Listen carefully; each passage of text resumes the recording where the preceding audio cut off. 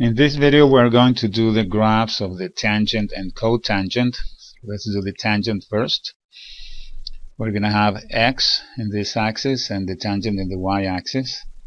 This is a unit circle that has radius 1, and we're calling this x, and this will be the opposite side A, then the adjacent side B. So we can do this using a calculator, of course. I just drew the unit circle so that you're going to see what's going on as x approaches pi half or as x approaches negative pi half. So for x equals 0, what is the tangent of 0? The tangent of 0 would be the opposite side, but when x is 0, this is going to be 0 because what is happening is that x closes, right? So this is going to be 0, and b, so a is going to be 0, and b is going to have the whole value from here to here, which is 1, and 0 over 1 is 0. So for x equals 0, tangent of x is 0. But again, you can do it with a calculator. So we have our first dot right there. For x equals pi over 6, you can again use a calculator or use one of the special triangles. So when x is equal to pi over 6, the tangent is opposite side, which is 1 divided by the square root of 3. And if you do that with a calculator, you will see that that is approximately 0.58. So 0.58 for x equals pi over 6, which is here, 0.58 will be, let me do it with the red pen, 0.58 will be somewhere over there. Okay, when x is equal to pi over 4, the tangent is opposite divided by the adjacent. So it's going to be 1 divided by 1. So the tangent of pi over 4 is 1. And for pi over 4, we're going to get, pi over 4 is right here, so we're going to get this dot here for the graph. And if we go on for pi over 3, the tangent of pi over 3 would be opposite divided by the adjacent, which is going to be square root of 3 divided by 1, and that's approximately 1.7. So we're going to get a number over here, the dot over here. Now, what happens from this point on? What happens as x approaches pi over 2? What happens when x keeps getting bigger and bigger, approaching pi over 2? What is going to happen is this. As x approaches pi over 2, b, which is this side here, the adjacent side, is going to be approaching 0. And therefore, the tangent of x, which is a over b, will approach infinity, plus infinity to be exact. Right? Why? If the denominator approaches 0, the tangent is going to be bigger and bigger. Let me show you with the calculator. If a has a value, let's say 0.7, and b, which is the denominator, has a value, let's say 0.2, then I get 3.5. But the value of a is going to keep getting closer to 1. So let's say that a now has a value 0.8. But the denominator, which is b, has a value closer to 0. Let's say 0.01. So you see what happens to the tangent keeps getting up. Getting bigger.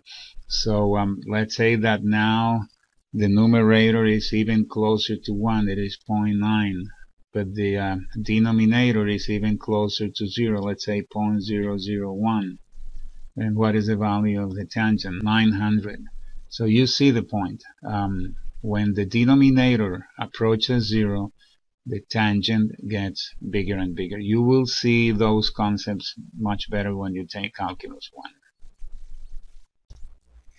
So what we have is that the graph of the tangent keeps going up and up and up. Okay, it's going up. As x approaches pi half, the graph of the tangent keeps going up. But of course, when x is equal to pi half, then the tangent is undefined. That means pi half is not in the domain of the tangent. Okay, there is no value for the tangent of pi half. And what happens when x approaches negative pi half? If x is going in the negative direction, that means x is now approaching negative pi half. Something very similar is going to happen. If you do the same thing but with negative values, then what you're going to get is that the graph does something like this. It is approaching the line at negative pi half but never touching it. So that is the first cycle of the graph of the tangent.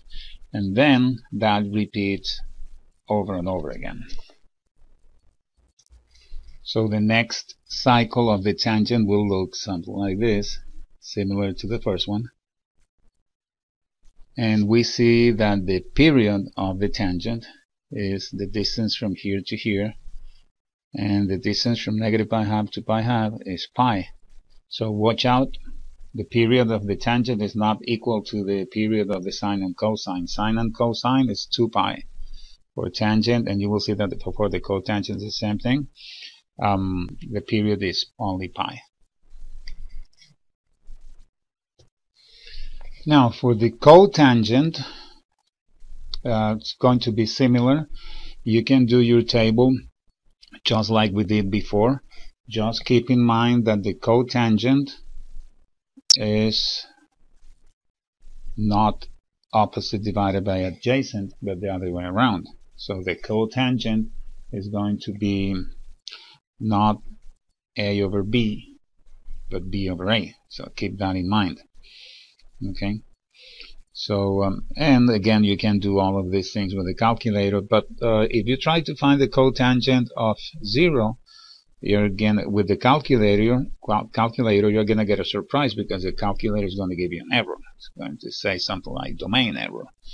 Why is that? Because if I try to find the cotangent of 0, cotangent of 0 would be adjacent, but when x is equal to 0, the adjacent side is going to be all of this, which is 1. But the opposite is going to be 0, because remember, it closes, and a is going to be 0, and 1 over 0 is undefined. Okay? So we don't have a value for the tangent of 0. However, for all the other values of x, pi over 6, pi over 4, pi over 3, pi over 2, we find them the same way that we did it for the tangent. For example, for pi over 6, the cotangent is the adjacent divided by the opposite. So that's going to give me approximately 1.7, and so on and so forth. This is the same thing we did before. So we get this for pi over 6, pi over 4, pi over 3. We get these 3 points here. For pi over 2, adjacent over opposite. For pi over 2, when x gets to be pi over 2, the adjacent is going to be 0 when x goes to pi over 2.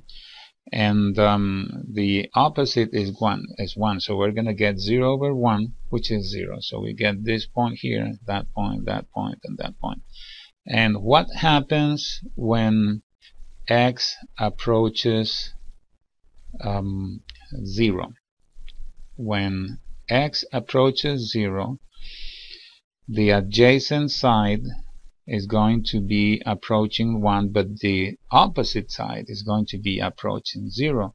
So we already saw that if the denominator is approaching 0, then the cotangent is going to be approaching infinity. And what we are going to get is something similar as what we got before. The graph is going to be something like this. As x approaches as x approaches 0, the cotangent is going to be approaching infinity. And if you keep doing this, you're going to find the other part of the graph. The other part of the graph is going to be something like this. Right? And of course, that repeats over and over again in both directions, in this direction and the other direction. So the other part of the graph is going to be something like this. All right? Okay. And of course, for both the tangent and the cotangent, the period is pi. And we don't talk about amplitude because the amplitude is really infinite. Okay?